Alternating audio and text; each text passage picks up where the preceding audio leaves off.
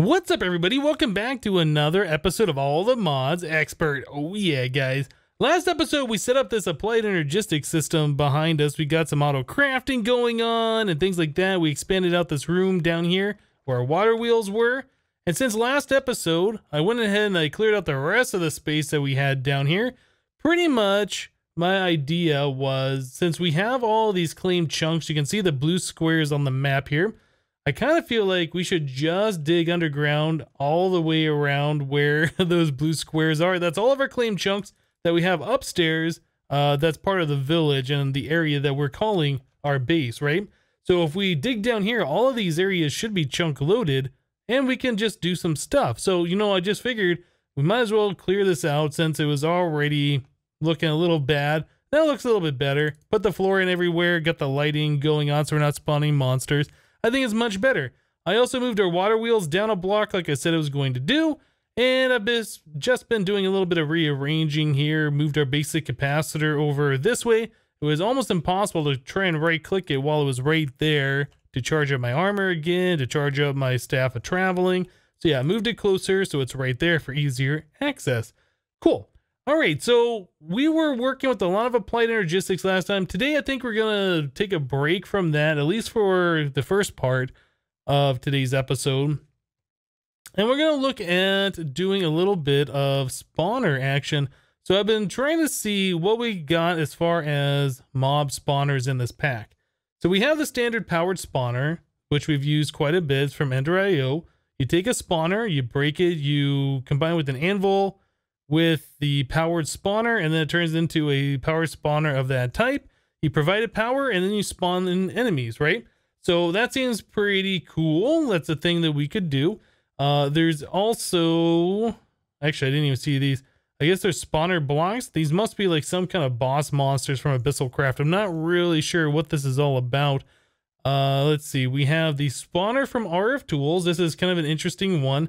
You make the block and then you have to beam in certain types of items into it depending on the monster, like dirt or bread or whatever it is.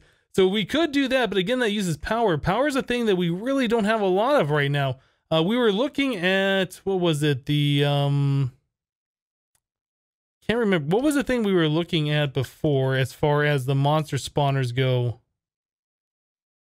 It took me a moment there to remember what it was. We're looking at soul shards, the old ways, right? Soul shards, the old ways, this stuff. So we were looking at this as a possibility for making a mob spawner, but in order to get the soul shards to work, you already have to have those monsters and you have to be killing them, right? So we can't just jump right into this mod.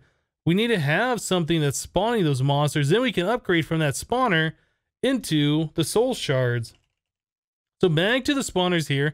We have a spawner changer, which we can capture a monster in like a soul vial. And if we click it onto a spawner, it will change that vanilla spawner to that type. So that doesn't cost power at all. All it does is require us to be near it.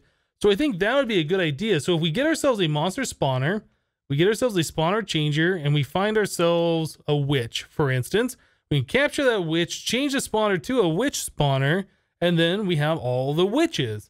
Then when we're spawning in those witches, we can kill it with the soul shard stuff, and then we can start making ourselves a soul shard based on witches. I think that is probably the best idea that we could do right now, unless we want to wait on these powered spawners for forever, because we're just not making a whole lot of power. So to do this, the spawner changer, we're going to need some magma cream, which is easy. We're going to need spawner shards, which we have to break a spawner to get each spawner shard. We have one right now from when we broke the silverfish spawner. And then we also need a block of diamond. Yeah, we put a block of diamond in front of our laser to get this crystal block. And then we put that on the empowerer and we empower it to this one, right? So it's 9 diamonds, 4 spawners that are broken, and 4 magma cream. So that's not super difficult in order to get the spawner changer. Then we also need to get ourselves a spawner, right? So a spawner we can get from the nether, but we need a way to move it. So a good way to move it from Mechanism is using a cardboard box. So over here in our carpenter, we have some wood pulp. Wood pulp can be put into a 2x2 crafting grid to make a cardboard box.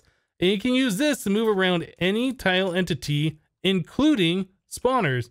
So this carpenter right here has got the stuff in it, some biomass. We can cardboard box it, break this, and then set it over there, and shift right click on it. So we still got our biomass, all the stuff in there, and the spawner, or I'm sorry, the carpenter has been moved. So yeah, this is a really cool way of moving things around. So we will be using this in order to get ourselves our spawner from probably the nether, I think. That's the most common spot that we have right now to get that kind of stuff. Yeah, because we want to collect like a blaze spawner and then change it, right? I think that's probably what we're going to end up doing. Yeah, and there's a lot of blaze spawners in the nether that we can just break because there's, you know, so many of them. It's about the only place I know of that we can find spawners that are spawning all over the place without a lot of work, right? Anyway, so cardboard box, we'll need to make ourselves a spawner changer. So we need to go find ourselves 3 more spawners to break them. Yeah, we already got our silverfish spawner here, plus broken our spawner shards, I guess. So if we do this and it turns out this is too slow or it sucks, and we think we want to upgrade to a power spawner, at that point, all we got to do is just break the witch spawner and then combine it with the powered spawner. So we have to do this step anyway, right? It just kind of makes sense to just go this route. Let's go ahead and start. We'll make ourselves a block of diamond. Well, I guess we already have a block from our bag that compacted it before. We'll go and put this in front of our laser over here, and then we'll look at empowering this guy. Oh, you know what? Magnet is in my bobble slot. Now is one of those times I need to turn it off. Cool. So there is our diamond block. We just need to empower that with, I don't remember what it was, 2 clay block, light blue dye. That seems pretty easy to do. All right, clay. We already have a clay block. We have 2 clay pieces. And then blue dye, light blue dye. Can we just do lapis and bone meal maybe? Yes, we can. All right, so that's all we need to do. All right, so very, very simple method of doing this. Just place these guys here, this, and this. And that just costs power. Not really sure how long that takes, but I'm sure it'll take just a few moments here. Anyway, I'll go ahead and get the rest of this stuff together. I'm going to head to the nether, see if I can find 3 blaze spawners to break so we can make our spawner changer. Then we got to find a witch, and then we got to find another spawner in order to change. So let me go and get some work done, and we'll be right back, guys. All right, guys, so here we are in the nether. I found another nether fortress. Now, previously, we've been going to this nether fortress right here. That's our portal. So this is our main nether fortress. I think we kind of went over here and we discovered another one at some point, but very quickly I just went down south and I discovered one right here. So this is where we are right now. Pretty sure we'll be able to find ourselves a bunch of things that we want. I just killed a withered skeleton. I got a withered dust and drop of evil. It looks like there's another withered skeleton up here, so we might get lucky. Maybe get a withered skeleton skull. We are going to be needing those. Oh, stay back. Stay back. We got another wither dust. Okay, so that's fine. So drop of evil, that is an item that we need in order to turn a spawner into a resturbed mob spawner. So that might be something that we do instead of just leaving as a vanilla spawner. We could turn it into a resturbed mob spawner after we turn it into a witch spawner, and then we can spawn them in much faster. I don't know. We have a few different options here for spawners, but that does require GP, and I think we had a little bit of extra GP remaining. Now, it looks like we have some wither skeletons all over the place. My goodness, I've never seen this many just kind of hanging out. So we also have blaze. Let's take one of these fire resist potions. All right. So yeah, we got blaze spawner right here. So let's get up there and grab that.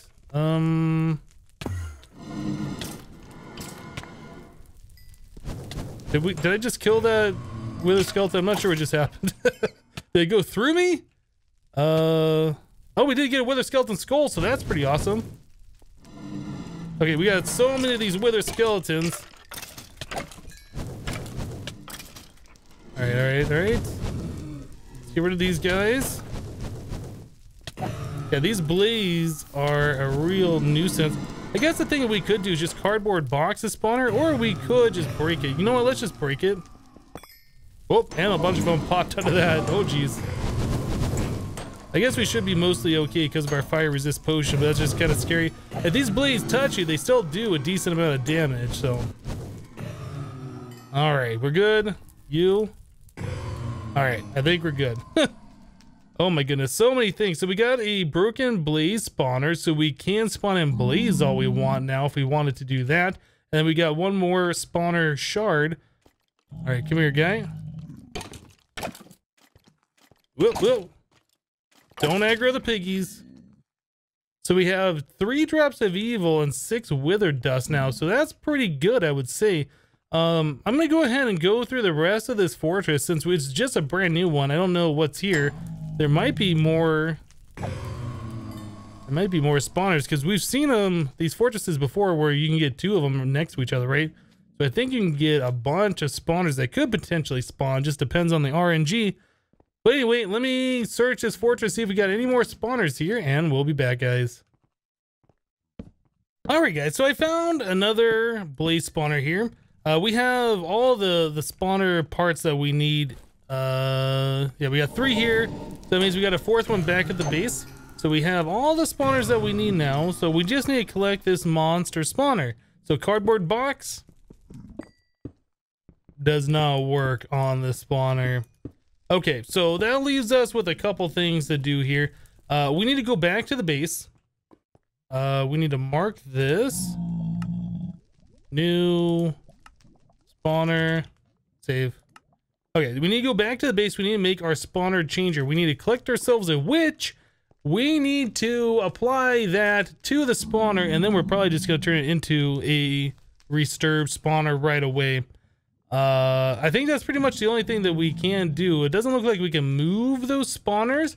Let's see. Is there some kind of a mover, transporter? I know there was chest transporters at a certain tier you can move. Is there, what are the other things we have? I can't remember those things. Dolly? No dolly. I can't think of another way to move a spawner block. Cardboard boxes. Oh, you know what? There is a moving wand. So I wonder if this moving wand would be able to collect a spawner. Right click to take a block, right click on block to place it down. I wonder if this guy would be able to make... Oh, we need nether stars for that, so we won't be able to test that out very easily. After all of the wither skeletons that we have killed so far, let's take a look. We currently have 1 wither skeleton skull. Yeah, we got like 6 bones. We got 8 drops of evil, 1 wither skeleton skull. So after we do this with witches, we're going to want to do this again for wither skeletons because we're going to need a wither skeleton farm. We need both of these guys. Yeah, I think we just need to go back to the base, make ourselves a spawner changer, find a witch, change that spawner to a witch spawner, and then click it with a drop of evil and get ourselves a resturbed witch spawner, and then do that again, specifically for wither skeletons. I think that's the only thing we can do at this point. So that is our plan. Alright guys, well it is now nighttime and we got everything together for a spawner changer, so we're going to go and make this. What we need to do is try and find ourselves a witch. Yes, a witch. Let's go and turn on the night vision. We'll probably do a little fly around action, similar to what we did when we tried to get ourselves a... Whoa, that scared me. I forgot that there was a fence right there. I thought that guy was coming right for me. Yeah, when we try to go get ourselves an Enderman before, we'll do a little fly around action, see if we can get ourselves a witch to show up on our radar here. Kind of go down a little bit. Unfortunately, the radar does not appear to show monsters when they're too far below you. Yeah, you could be seeing them like just fine, but it won't show up on the mini map. I think there's a way you can fix that, but like if you make it too large, it starts causing lag or something. I don't know. Anyway, we're going to continue going around. There's a few Endermen here. Whoops, almost looked at them. Hopefully we'll be able to find ourselves a witch pretty quickly. Alright guys, so after a little bit of flying around, we finally came across a witch, although there is a lot of these monsters here. I'm not sure why, but they seem to be moving pretty quickly. Anyway, let's go grab... Yeah, is it just me or is it like the monsters that spawn here like moving really fast? I'm not sure. We want to get ourselves just the witch. Let's see if we can get the witch real quick. Got it? right, let's get out of here before we die. Okay, so Operation Collect the Witch was a success. That wasn't so bad. So yeah, our spawner changer here should say it's of type witch now, which is pretty cool. I'm gonna try and get back to the base. It took a little bit of time or we had to go a little bit of a distance to try and get one to spawn. But yeah, now that we have one, things should be a little bit easier, I think. All right, guys, so we are once again back in the nether now that we have our spawner changer with the entity witch on it. Yeah, this is our one nether fortress that's right by the portal entrance, right? So there is a spawner over here, and it looks like there was a second one over here that I guess I forgot about or didn't notice or whatever. So we're going to take the second one over here, and we are going to convert that to a witch spawner. So let's go ahead and let it spawn once, and then we will... Well, you know what? We could probably just do it right now. Let's just click it like this, so it's now a witch spawner, and we'll drop of evil it. And now we have a resturbed mob spawner. So hopefully I did that right. That is the right way to do it. Oh my goodness, it feels like it's been forever since I've done the resturbed spawner. Yeah, if I did that wrong, that's going to be very, very sad with how long that took to get all that stuff going there. All right, let's go and drop down. Cool. I like how you keep the drop of evil too when you do that. I don't remember what these things are used for outside of this purpose, but yeah, converting a spawner into the resturbed spawner with just a drop of evil and you keep it is definitely nice. So let's put this down over here. Let's just see what happens. Let's see what it looks like. So resturbed spawner, it says witch on it, always on, speed upgrades. Okay, so I don't want to spawn too many monsters down here. I assume this thing does spawn. Oh, you know what? It might be too bright because of all the torches around. I think this acts just like a normal mob spawner. Let's break it. It still doesn't see anything on the tooltip. We'll replace it. Okay, it still says witch. Just making sure all of that is working correctly. All right, so I don't know if it's still nighttime outside. It might be, and if it is, we might be able to set this down, check it out. Nope, it is not nighttime. All right, so let's remove some torches then. I want to see that this thing's working correctly before we do anything else. All right, let's hit F7 here. All right, so it looks like monsters can spawn. We'll just set that right like so. Should be able to get some monsters to spawn around it if this thing is in fact working. I don't believe it takes any GP at all just to work. Or do you have to give it a redstone signal? Honestly, I don't remember how that works now. We might have to give it a redstone signal. Let's go grab a lever real quick. Yeah, just stick and cobblestone should be just fine. We have 40,000 cobblestone. I've been doing a little bit of mining. Oh, okay, so we didn't need to give it a redstone signal. It just spawned. Oh, and it's still spawning. Oh boy. Let's get rid of this thing before something bad really happens here. So the witches just poisoned everybody. That's fine. Everybody's gone. All right, so we're good to go. So yes, we should be able to use a resturbed mob spawner just the way it is. So now we need to get ourselves a spawner room set up, and we need to figure out how we're going to kill these witches. That is another thing that we haven't really discussed yet, is how we are going to dispose of these witches. Oh my goodness. Okay, so I think we do have dark utilities in this mod pack. Let me look. Yeah, we have dark utilities in here, which gives us these vector plates.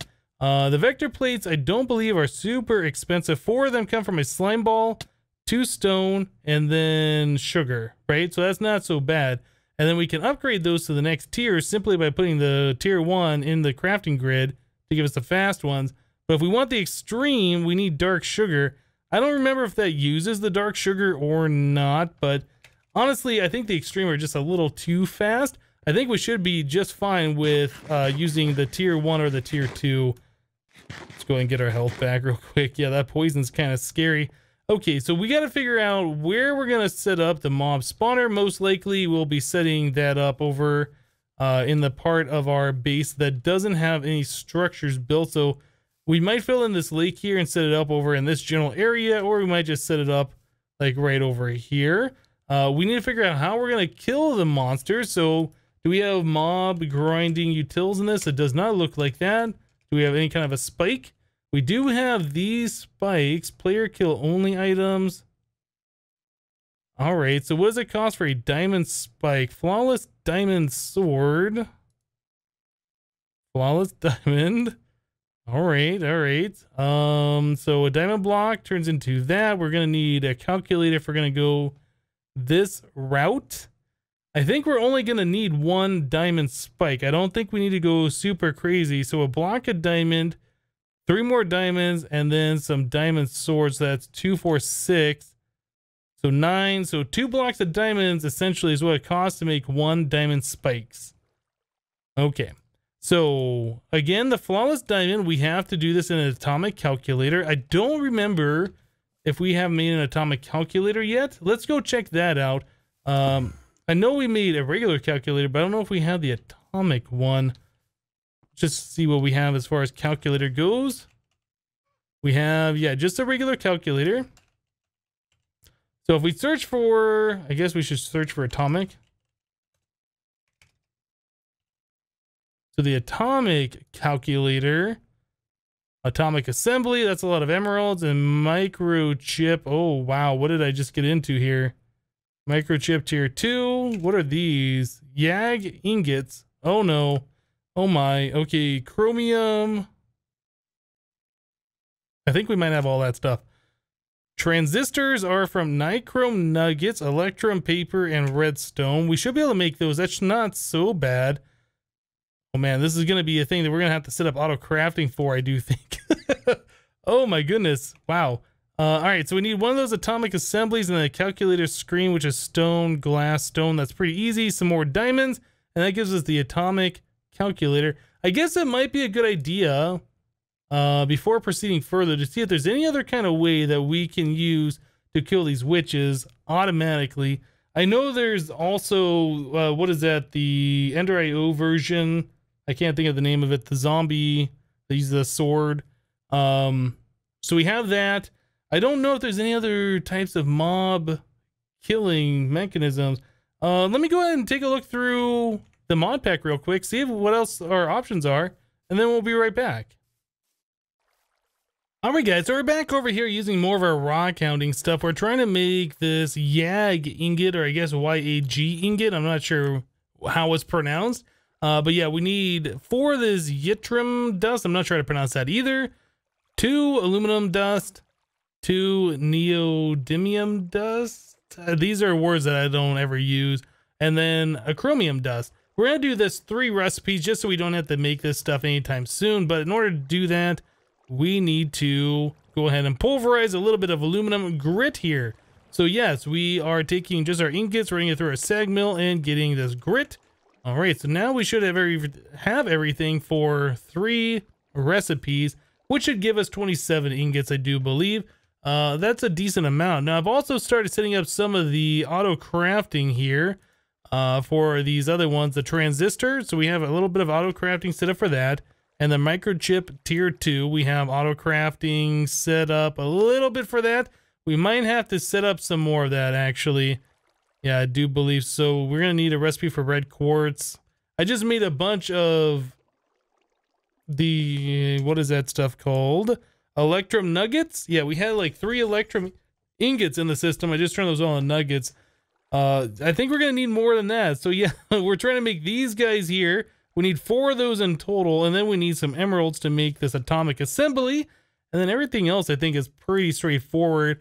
So we're going to need the reinforced stone, which is compressed cobblestone, plus our unknown from forestry. That's 4 logs together. It makes one of these wood pile things, and that makes a reinforced stone. We had to make this earlier on for something. I can't remember what it was. But yeah, now we have to revisit that once again. Oh my goodness. Okay, so yes, we have a recipe for the transistor set up. Got a recipe for that, and then we got one for the micro, like I was saying. We got a recipe for this one.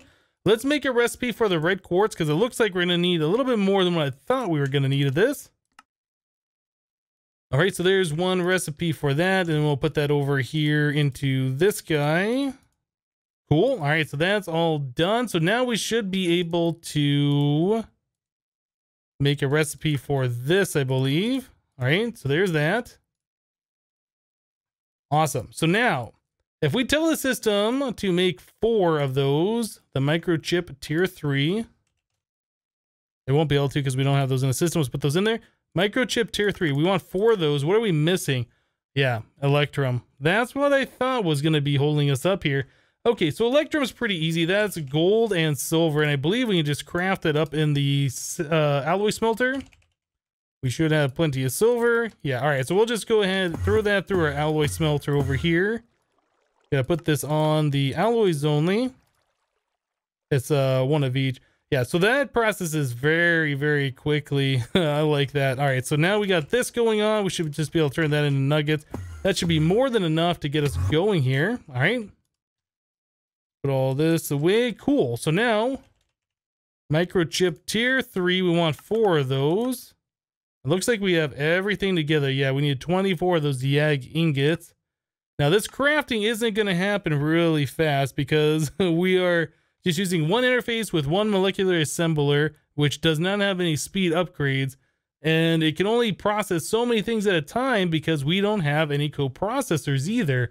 But now that we got all of those done, we should be able to get some more of this stuff going here. So let's click on this guy. There's a calculator screen. I don't know if we have any reinforced stone. I'm pretty sure we don't have this atomic assembly yet. What do we have here? Okay, so we need to make the reinforced stone. So we saw that that was wood put into wood piles. So we need one of these things. All right, so there's that. And then I can't remember what else it was. Compressed cobblestone. We got plenty of that now. And then a calculator. You know, this calculator, last time I used it, I remember saying, hey, we're going to run out of power. We're probably going to have to make another one. Because at that time, we weren't even producing RF at all. Now we're able to produce RF. We should be able to take that down here and put that into this guy and recharge it. Get some more use out of this thing. Oh yeah, so now it's got 1,000 RF. I believe when we first made that, it started with 100. I didn't know you could charge it up to 1,000. That's pretty cool. So that thing should last for pretty much forever now. All right, so now that we got a reinforced stone, we should be able to make our atomic calculator. And there it is. Whew, that's a lot of work to make this guy. Quite a lot of work. All right. So we got all that done. Back to our spike. We're trying to make these flawless diamonds. So that is diamond plus atomic binder plus another diamond makes one of those. Oh, actually, I didn't even realize that.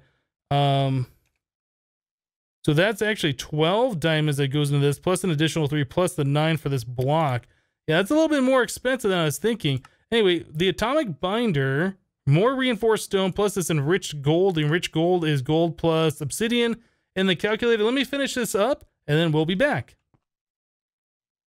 All right, guys, so I got a bunch of things together here. We should be able to check out this atomic calculator. I don't remember if this thing needs power or not, so let's set it down. It doesn't look like it takes power at all. All right, so that's good. So we need diamond plus atomic binder plus diamond. You know what? I did not get enough diamonds. I thought I had enough. That is not. All right, so we need... There we go. 6, 6, 6.